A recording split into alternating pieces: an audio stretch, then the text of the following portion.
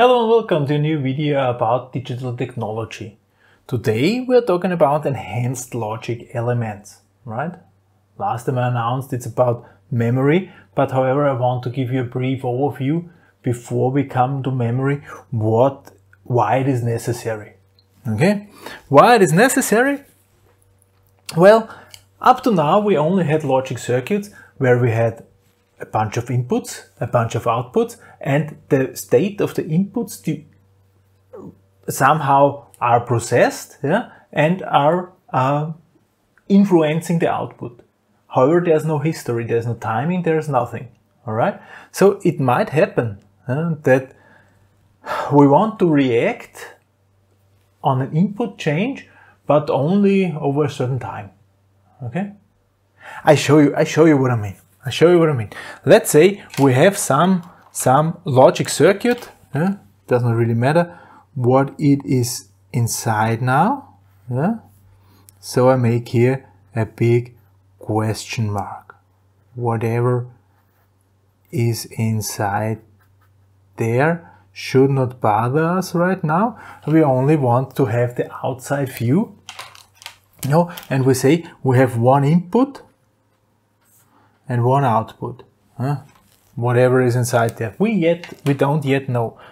So we have here an Xi, and we have a Y output. So what could be possibilities? Let's say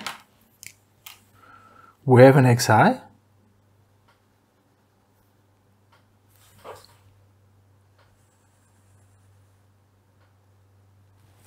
looking like this. At a certain point in time, the Xi is changing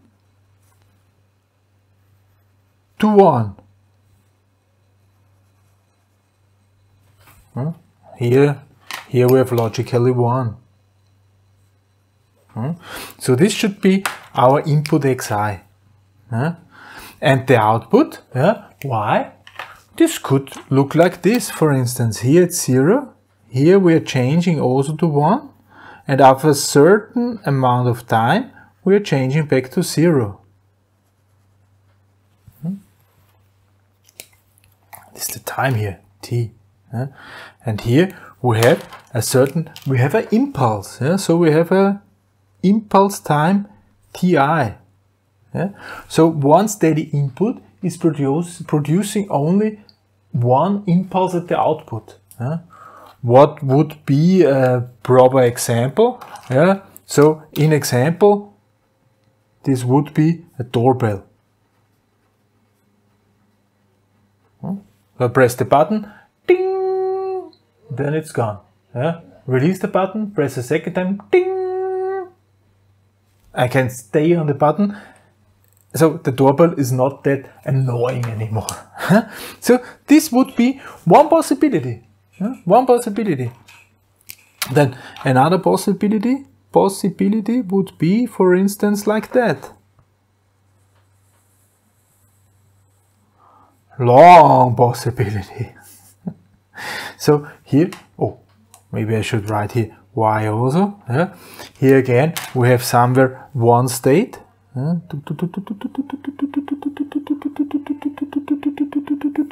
Here we have logically 1, and we say, all right, we have the input, and the input is changing to 1, and after a certain time it disappears. What might the output do? So we have again here Xi. What might the output Y do? It might change. And here, it might stay on. Okay? And after a certain amount of time, undefined amount of time, we do have a second impulse on the input. And the output, it will stay. And here, with the second impulse, it might get down.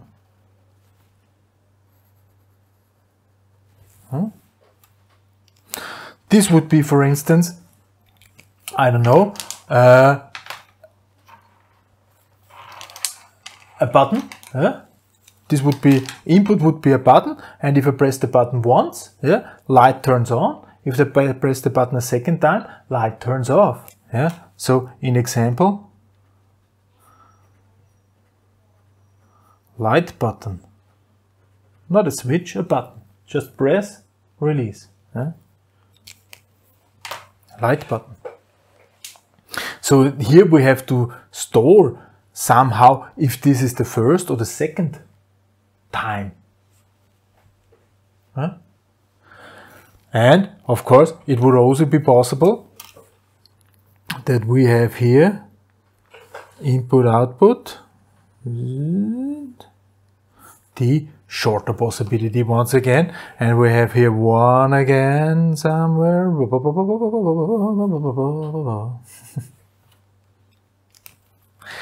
Xi. How might Xi look? This time we have an impulse.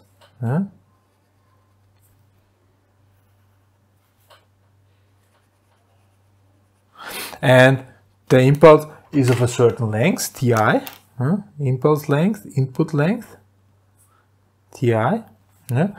And then we have, of course, our output, and our output would react like that.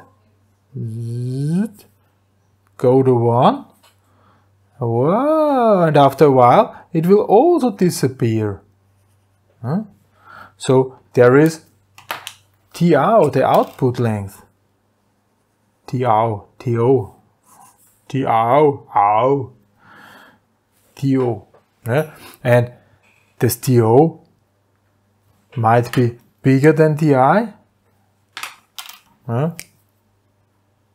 or To might also be smaller than Ti. It doesn't really matter. So both things are imaginable.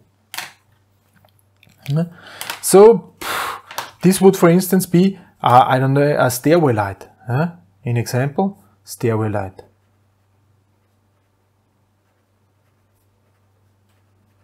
So we press a button, then the light turns on, and after a certain amount of time, the light will automatically be switched off, because the stairway, it's a stairway in a big building or something like this, so nobody cares about turning it off, so it will automatically turn off. I think everybody of you know such things.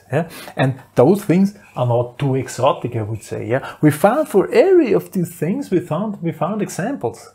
So immediately.